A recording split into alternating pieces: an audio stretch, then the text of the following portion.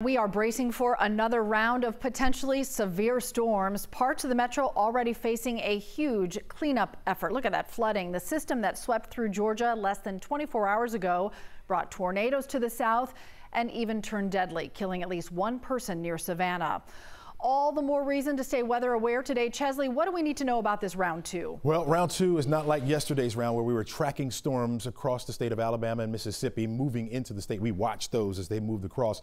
It'll be more development as we head into the afternoon, especially once we get into the daytime heating. So waking up this morning, there's not much on the radar right now. If you check your app, you don't see anything at all except for some fog in some spots. And so we're watching two areas down here to the south and also a cold front back off to the north and west of us that will come in later on this evening. So the first round, at least for this afternoon, we'll see that development that will take place down here to the south, and that will begin to move to the north. And so it's down here to the south where we'll have the greatest impacts. You're looking at the tornado environment. It does show a greater threat a little bit further down to the south. There's still a threat over us, but it's on the low end, and so it's still possible, but it's a low end threat for tornadoes. How about the hail? Well, yesterday we saw pea-size hail and dime-size hail. As you see, as we head through the afternoon, it starts off very low, but then that starts to increase as well as we head into the afternoon as the storms down here to the south continue to develop. So we'll continue to watch that. That could add more problems to an area that already saw some tornadoes down here to the central portions of the state. We saw a lot of damage around here because of the winds as well. Brittany Kleinpeter has been out all morning long and surveying some of that damage. She joins us this morning. How's it looking right now?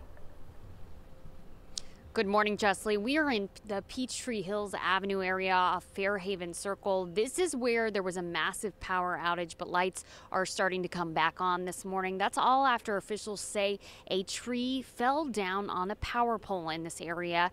And we saw not only downed trees causing power outages, but flooding was also a major issue. It was being reported on a number of roads yesterday, including Piedmont and Miami Circle in the Lindbergh area neighborhood.